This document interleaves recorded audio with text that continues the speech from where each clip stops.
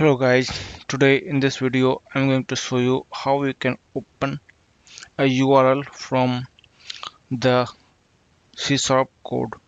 So as you can see here, I am going to use here process.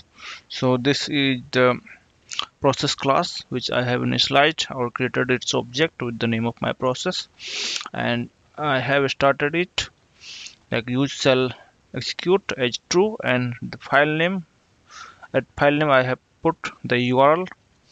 Okay, and then I am going to start my process here. Okay, and I have put it in the loop, so if you want to open it for the multiple time, then you can do it. Okay, otherwise you can simply remove it. Okay, and now let me run this project. Okay, and now you can see I can open it in the browser. Okay, so it will basically use the default browser to open it. Okay, so this is all what I want to show you in this video. Thank you guys for watching, and don't forget to subscribe my channel.